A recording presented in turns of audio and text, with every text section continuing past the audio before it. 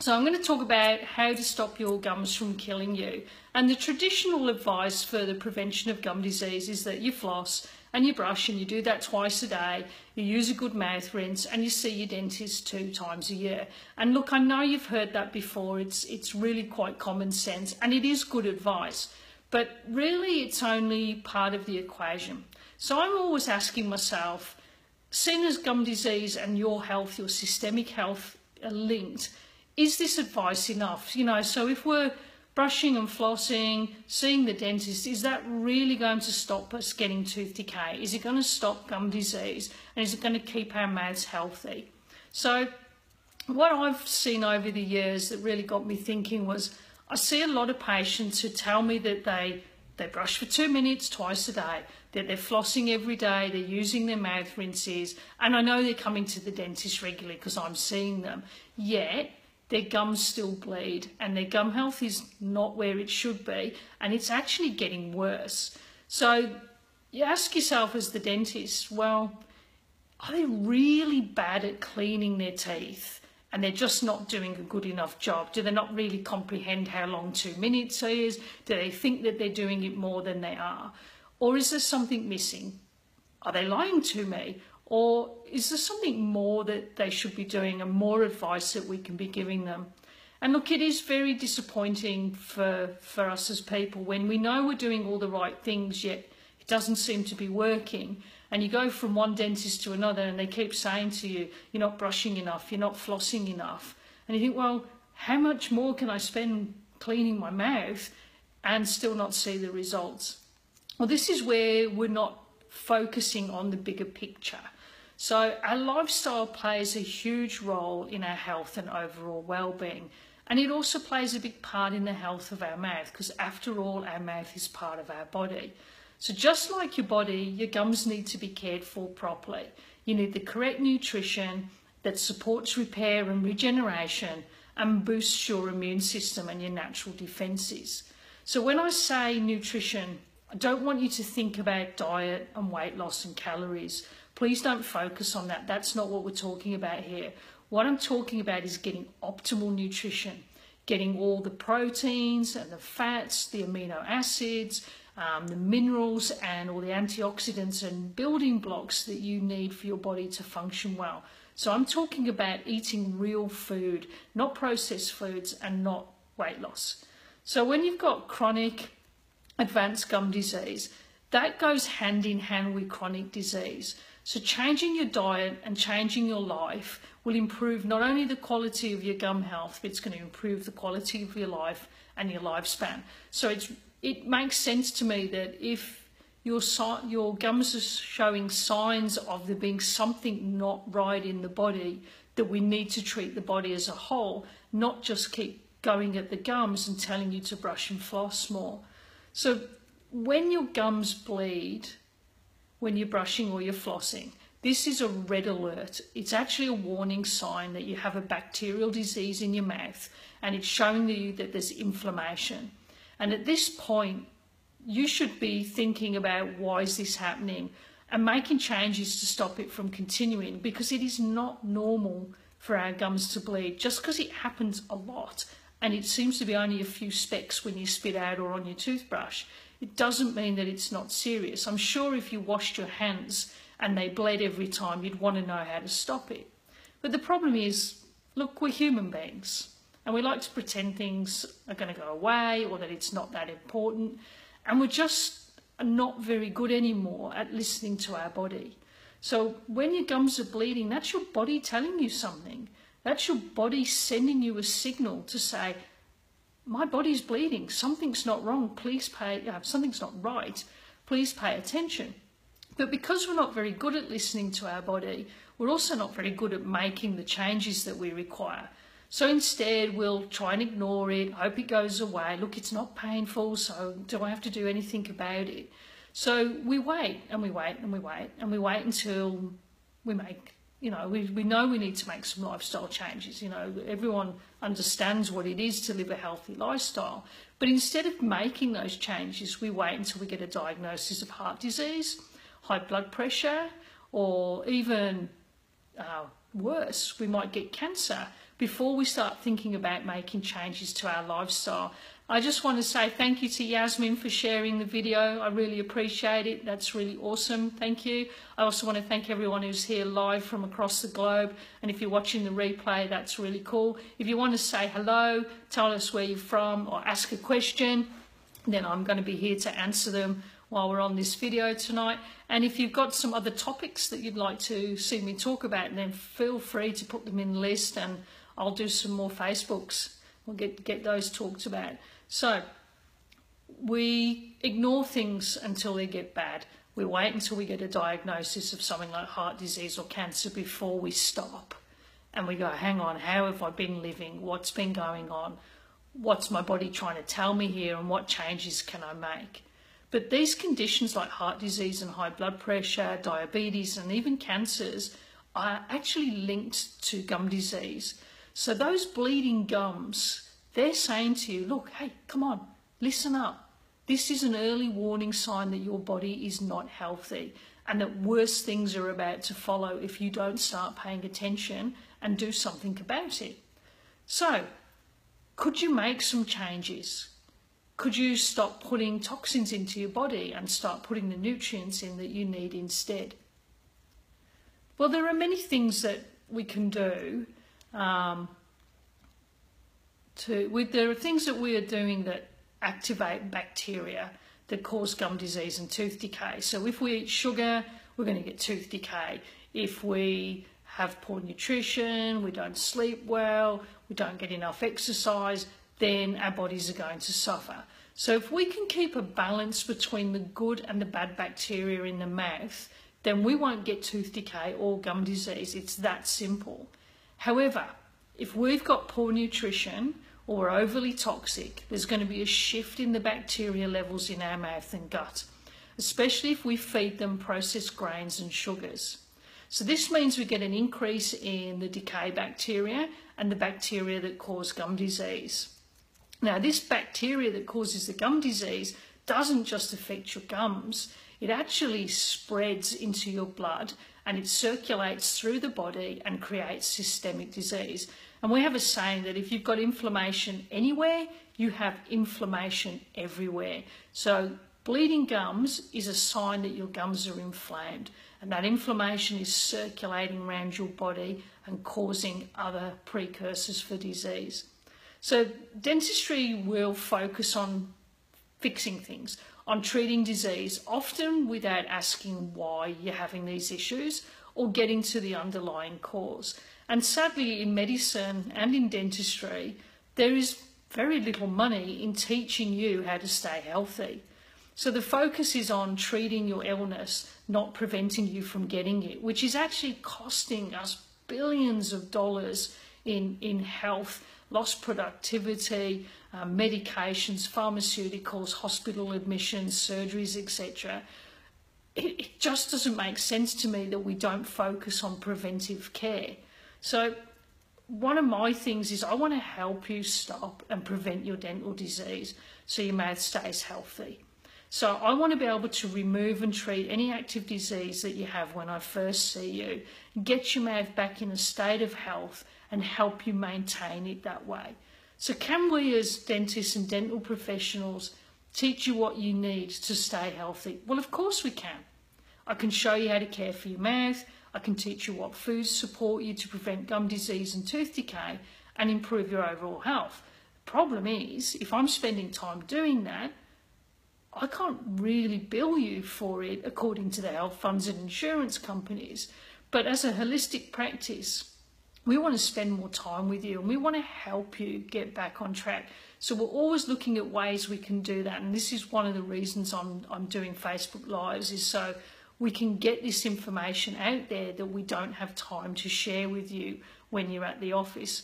I want to say hello to Joe for joining us. I want to say hello to Yasmin for still being here. Everyone who's joining live, thank you very much for popping on. Really love seeing you all here. If you've got any questions or any comments, please feel free to type them in and I'll answer them live while I'm on air. So yes, we can teach you how to stay healthy. We can teach you how to look after your mouth. We can teach you how to eat to support you to not have gum disease and tooth decay, which will also help improve your health. So, as I've said, bleeding gums and systemic health go hand in hand. If your gums are unhealthy, you have a gum infection, and that needs to be addressed. Otherwise, you're going to have this active chronic disease that spreads into your bloodstream without you having to do anything. It's just happening. But when you chew, you talk, you brush your teeth, you're going to be putting pressure on the teeth and the gums, and you're forcing more bacteria into the body by stimulating the blood circulation around your teeth. And I want to ask a question, and I want to ask, why is it that dentists think it's okay for you to have bleeding gums? So why do we say, and I'm talking we as people, but even including dentists, why do we say it's okay, it's only bleeding a little bit, it's not that bad? Why do we think it's normal that our gums bleed when we brush? Because I'm telling you now, it is not. Your gums should not bleed. So imagine you took that nail brush and you scrubbed your nails. You're giving your hands a good clean, scrubbing around your fingernails, and blood started to come out from under your nails. Would you be alarmed? Would you be worried, concerned? Would you want to know how to make it stop? Of course you would. So why do we not react the same way when it comes to our gums? Why are we not thinking, oh my God, my gums are bleeding? We should be on the phone straight away to the dental office. My gums are bleeding, what should I do? They are not supposed to bleed. It's a signal that something is wrong.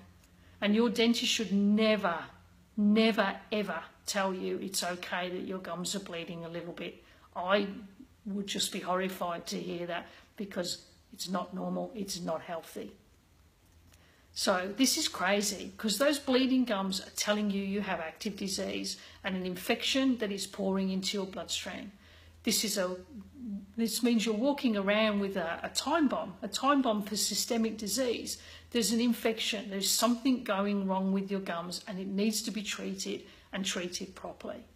So if the dental profession are only doing quick cleanings and not talking about food and lifestyle, they are missing an opportunity to change people's lives for the better, and to help not only prevent tooth decay and gum disease, but life-threatening diseases too. Now that for me got me past a point in my career where I was sitting there going, there has to be more than just drilling and filling teeth. There has to be more than just telling people they need to brush and floss more.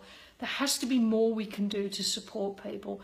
And once I realised that there was more pieces to the puzzle and started putting them together, I got much more job satisfaction, and I got more enjoyment from what I did. My team really got into the vision, and we could see that we were having an opportunity to change somebody's life, to make a difference. And that's what spurs me on to do what I do. And that's why I love going to work every day, talking the eardrums off my patients while we're working on them, trying to help them get the most information and the most benefit from each appointment. So your mouth is part of your gut. Now, your gut bacteria help control and support your immune system. Now, if you eat incorrectly, you mess up these bacteria and you increase bad bacteria. And this causes inflammation in the gut, and that inflammation spreads to your bloodstream. It also can cause what's called leaky gut, where it opens up the joins between the cells in the wall of your gut, and it allows food that's partially digested to go out in your bloodstream, which, as you can imagine, isn't a good thing. But the same conditions that alter the balance of your gut bacteria will also affect your oral or mouth bacteria. So this change in the gut and the mouth bacteria balance, it can be reversed. It can be reversed by eating more nutrient-dense and anti-inflammatory foods. Foods like fresh vegetables, meat and fish, and by avoiding processed grains and sugars and those processed seed oils as well, because that's not how nature intended us to eat them. So healthy living can and does make a huge difference to your health.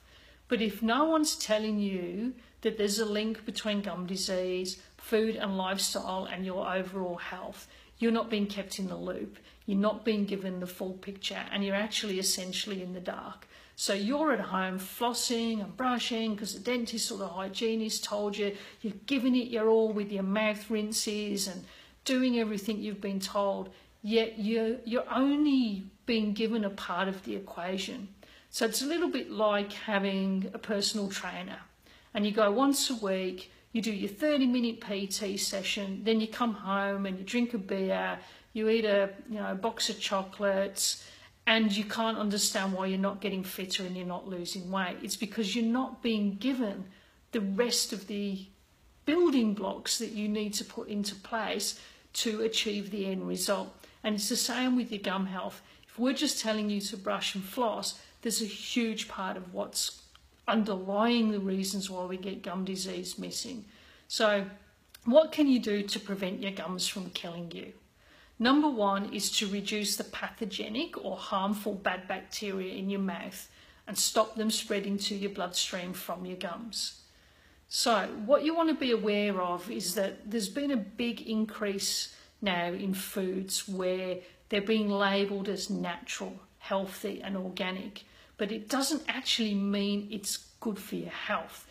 For example, those sticky muesli bars with all the dried fruits and dates, they're actually full of sugars and they're sticky. There's sugars that just stick in your teeth and in between your teeth, and it stays there and it remains there, and it's fueling those harmful bacteria.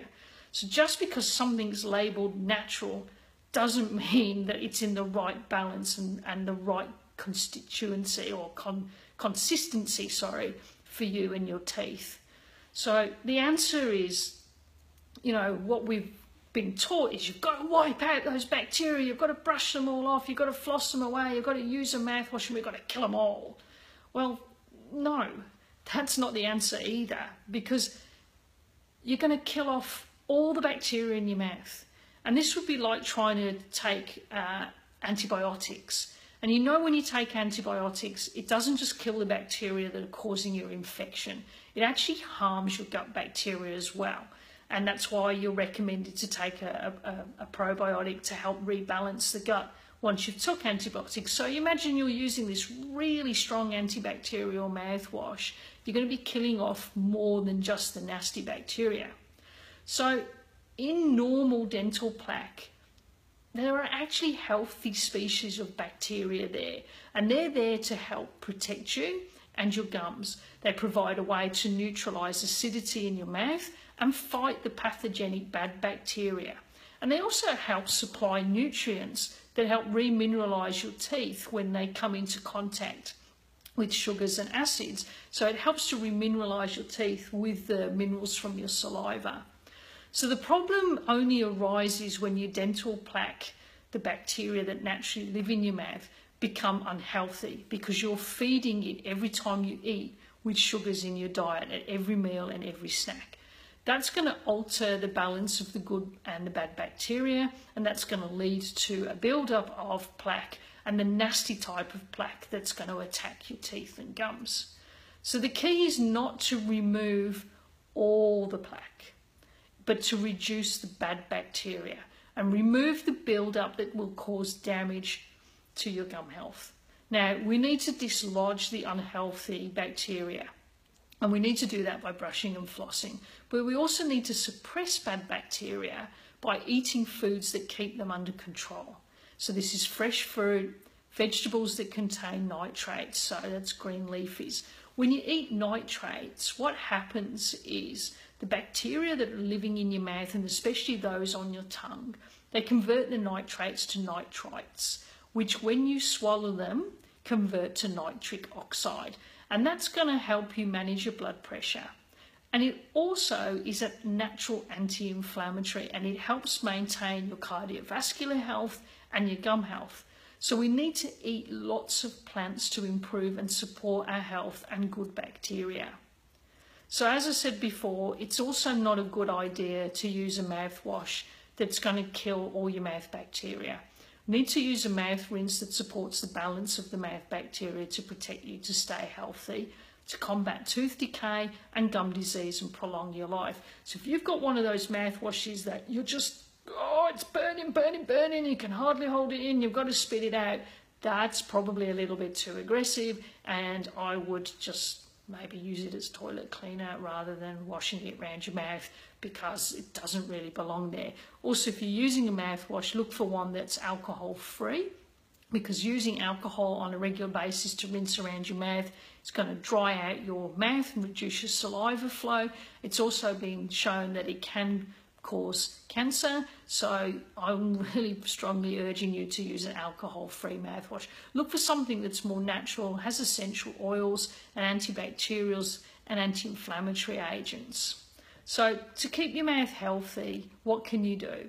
You can change your diet, you can change your oral hygiene, and you can use products that are going to support your health and well-being. So thank you everyone who's here live. It's really great having you here. Please give us some hearts and let Facebook know you're enjoying this. Leave some comments, say hello, tell me where you're from, ask any questions. And if you're watching the replay, then thank you so much for joining me and investing your time in learning more about your health. And so I'm talking about how to stop your gums from killing you. So we've talked about brushing and flossing, how important that is. We talked about diet and talked about that it's not normal for your gums to bleed. And bleeding gums is actually a sign that something is wrong, that you have a bacterial infection that's spreading around the rest of your body and causing inflammation in your mouth and elsewhere, and how that's linked to heart disease, high blood pressure, and even types of cancers and diabetes. So to keep your mouth healthy, what are you going to do? So you need to remove the unhealthy dental plaque by brushing into the gum space, and that's where your gum joins your tooth. Now, if you can get your toothbrush at about a 45-degree angle into that space, you're going to be removing the bacteria that are sitting in that little crevice, a little bit like cleaning under your fingernails, and you won't be harming the gums.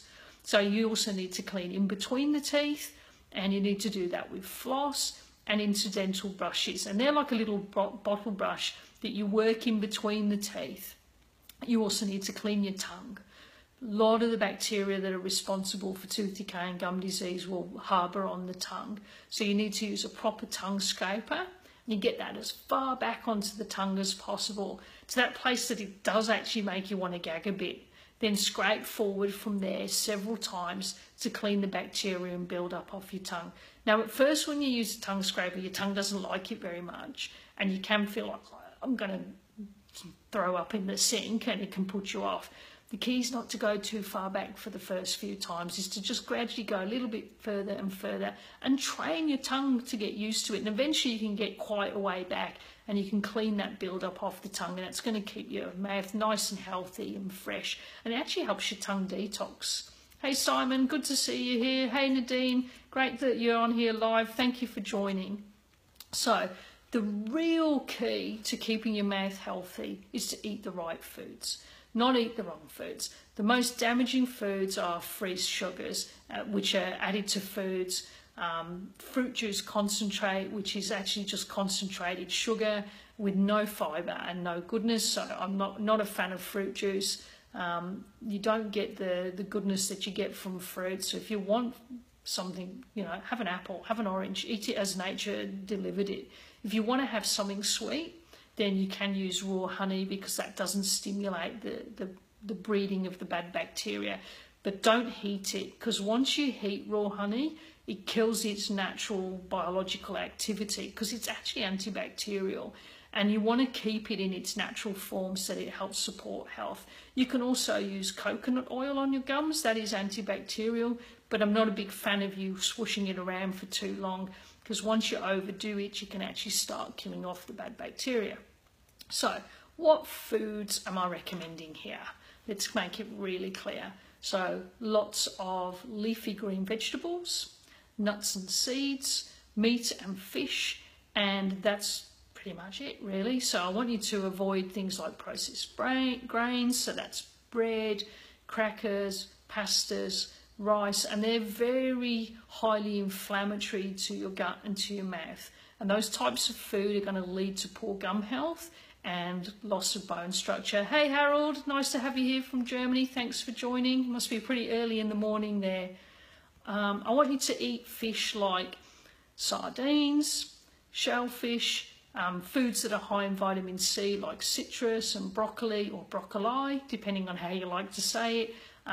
Your berries, which have lots of antioxidants in, and get some vitamin D. And the best way to get that is to have some sun exposure without sunblock. The key is not to get burnt. So it's working out, you know, like for me, I'm quite fair. I live in a hot country where the sun's very intense. And, you know, so if I get half an hour early morning, late afternoon, I'm not going to burn and I'm going to get my vitamin D. You've got to work out what works for you. Now, vitamin D is crucial for your overall health and dental health. Now, if you're a bit worried about getting out in the sun, you can take cod liver oil. You can eat free-range eggs because the yolks there are a good source of vitamin D. You're also going to need to eat lots of antioxidant foods. And again, this comes from vegetables and berries. You need your healthy fibre, and you'll get that from the fruits and vegetables. So you want to be eating real food, as clean and as organic as you can, to reduce chemical exposure and to get the nutrients that you need. Now, if you do have gum disease, eating's going to help, but it's not going to fix everything. We've got to clear away that nasty build-up of bacteria that's around the gum lines and under the gum surfaces. So to treat that infection, that needs to be taken care of by the dentist and the dental hygienist. You can use essential oils to support the healing, but at this stage, I would be as gentle with your gums as you possibly can. So you don't want to be using really powerful things like a water pick at this stage until the gum health resolves, because you don't want to accidentally force infection and bacteria deeper down into those gum spaces or pockets. Now, I'm also a big fan of recommending supplements like vitamin C and CoQ10 because they're going to support healing. They're not going to treat the disease because, as I said, you've got to remove the plaque bacteria and get rid of that harmful bad bacteria and get the balance right in the mouth. And you need to help do that by re-establishing proper diet. So there are lots of things you can do, and I see people and they come in and I say to them, look, you've got really deep pockets, you've got advanced gum disease, this is what we need to do. And their response, and look, I'm trying not to get a little bit on a rant or get frustrated here or roll my eyes too much, is that they're going to just go home. Hey Anne, lovely to see you. Great to have you here. So I was just talking about gum health, and I was just talking about coconut oil and oil pulling. So if you're enjoying this, please give us some hearts, say hello, say along. And I'm just going to talk about, and olive oil would be the same, Nadine, so it falls into a similar thing.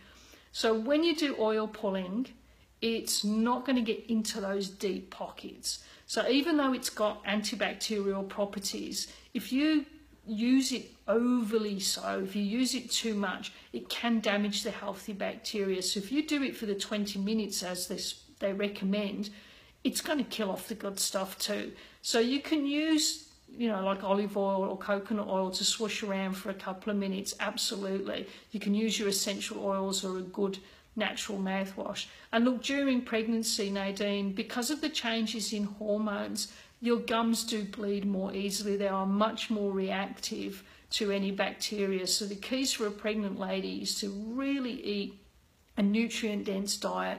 Make sure you're taking really good care of yourself and you're seeing your dentist and your hygienist regularly during your pregnancy so that any build-up is cleared away from the gums very quickly and they don't progress into active disease.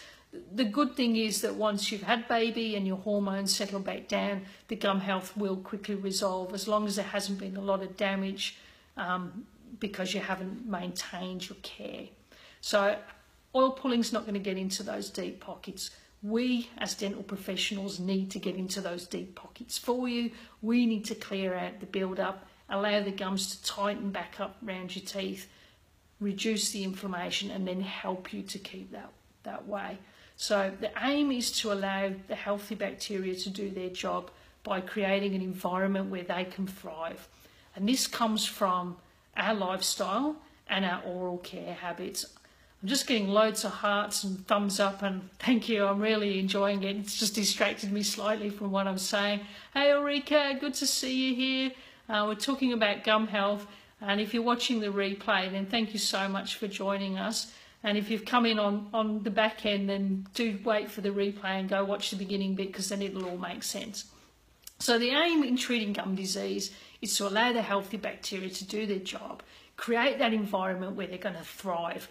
And we're going to do this through lifestyle changes and good oral care habits. So preventing tooth decay and gum disease and systemic health conditions is possible if you're willing to make the changes required in your diet and switch from processed foods to eating real foods, getting regular sensible sun exposure, reduce your stress and your toxin levels, ensure that you're getting good quality sleep, a nice regular moderate exercise. Exercise doesn't have to be the sort where you just feel completely like you're going to die. A walk, a swim, absolutely fantastic. And so, yeah, look, that's a great question, Nadine. What's the right movement with the brush? Maybe we can show you a little bit about that. Now, they've done tons of research studies on what's the right way to brush. Should it be up and down, side to side, circular movements? Should we vibrate it? And look, really, there isn't an answer. There is no right way to brush, but there are wrong ways to brush. You don't want to be brushing too hard. So if you find that your toothbrush, after a few weeks, all the bristles have gone like this and it's all bent and chewed out of shape, you're brushing too hard. You want a nice light motion, almost like a vibration, if you can get that going. A little bit of circular is fine. But if this is your tooth and you've got the gum space, you want to angle, it's a bit hard to show you. Oh, there we go. You want to angle the brush in at the gum line at about 45 degrees and give it a little bit of a vibrate. Now, trying to clean your teeth manually and getting it spot on is quite difficult. So we recommend a Sonicare power brush, and that's a type of electric toothbrush, and it vibrates and pulsates, and I find it gives a really great clean without damaging the teeth. So you want a nice soft brush with a small head, soft action. Now, if you do brush too hard, there's some tips. You can hold your brush, hang on, let me see, there we go. You can hold your brush a bit more like a pen. So you're brushing like this, which is how dentists kind of move their equipment. It's going to take some practice and retraining. Or you can stick your little finger out. When your little finger's sticking out when you're brushing, you can't actually grip as hard. And so if you are, your toothbrush is going to probably bounce off your teeth a little bit. But the key is for toothbrushing is being thorough, being methodical and cleaning each section a little bit at a time. I was told that you have to clean each tooth surface about 8 to 10 times to get the sticky plaque off. So if you're just flicking around and you're going for it like this, you're going to miss bits. And you're also going to be doing some bits too hard and too much, and you can start damaging the gums there. So nice methodical, start in one spot, work your way around, do every surface, work your way back. That's the best way, I feel, to brush. So if you can't work out whether you're up and down, side to side, round, I don't think that really matters as long as you're taking your time and you're getting over each surface. So I hope that answers your question. Thanks for your comment, Harold. That's really lovely. Yeah, I agree, Yasmin. The Sonicare brushes, they are amazing. Yasmin's just saying she's completely converted and would never go back. And I tell you, if I'm travelling and I don't take my power brush with me, I really, really miss it. So yeah, I got to get me another one, which is crazy because, you know, I do have them in stock. So where were we?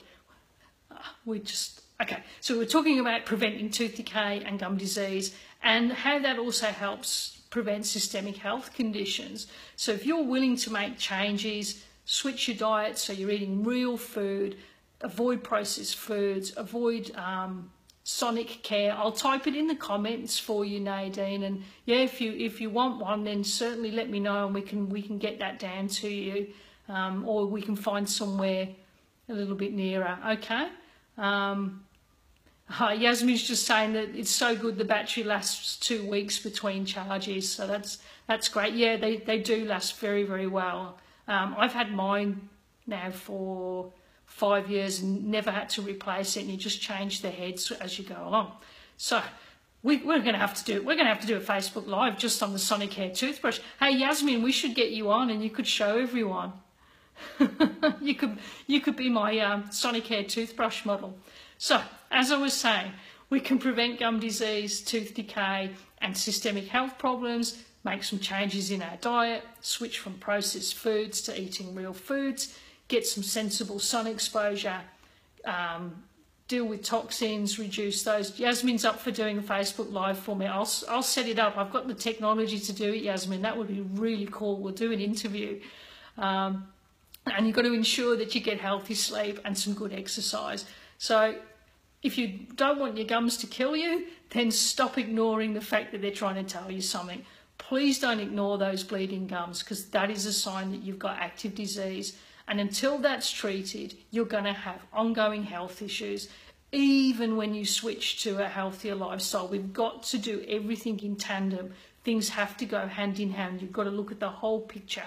You can't just do one part and ignore something else. Of course, changing your diet's going to have a massive impact, but if we want to really get you healthy and have you living a long, fulfilling life where you live a good quality life, then we've got to address each part of the puzzle.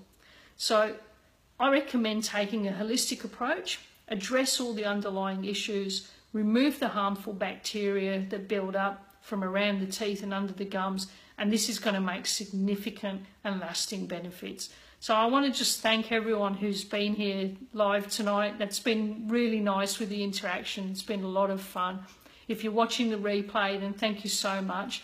I'm Rachel Hall. I'm a holistic dentist. I have a dental office in Brisbane called Evolve Dental Healing. If you'd like to know more, if you want to book an appointment, then please give us a call on 0737 20 1811, and we'll be delighted to help you and answer your questions. So before I say goodbye, if you do have any more comments or any questions, this is your opportunity to put them in. Or if you'd like me to talk about any topic with dental or health, pop it in the comments box and I'll be more than happy to do a Facebook Live.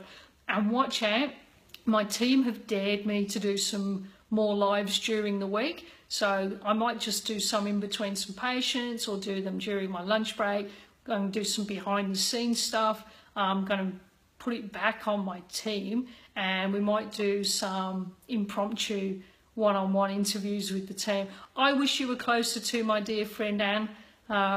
It's a long distance between Australia and the UK, and this is why I give back this way with the Facebook Lives. I mean, I've been at work all day and my family are getting dinner ready, but I want to share as much of my knowledge and wisdom as possible with as many people to help them get the understanding and empower themselves when it comes to their dental health, so that they can ask the right questions when they're going to their dentist, even if they're not coming to me. So thank you so much for all the hearts and likes. Thank you for joining me live. Thanks for the comments. I'm just going to flick out of my notes here and I'm going to have a look at what we're going to talk about next time, because I think this is the hot topic that everyone's actually been waiting for. And let me just navigate my way around the technology. So next week, oh Ronnie, nice to see you. I'm just wrapping up, but I reckon you'd enjoy this video, so watch the replay, because it's talking about how to stop your gums from killing you. And I know that's a topic that's right up your street with you being a dental hygienist. So next week, please tune in, because I'm going to be talking about mercury filling removal and how we do that and how we approach it, and how you can make sure that you're asking the right questions so that you get the right process done, so that you don't get exposed to unnecessary mercury during the process. So thank you again, everybody, for joining live. Share the video. Put your comments in the comments box. If you're watching on the replay and you've got questions, pop them in the comments and I will get round to answering them. If you'd like me to do a video about a topic, then just pop that in there and we'll get that on board. And Yasmin, me and you are going to have a Sonicare chat on air. If you're up for it, that would be really, really fantastic. So thank you, everyone. I'm Dr. Rachel Hall of Evolve Dental Healing in Brisbane, Australia. If you'd like to contact us to make an appointment, my number is 0737 20 1811. See you next week, and I'll be talking about removing amalgam fillings and how we do that safely. So if you've got friends who'd like to join in, let them know that I'm going to be live at 5:30 on Thursday, and I'll be here having fun with you all and answering your questions. Thank you very much.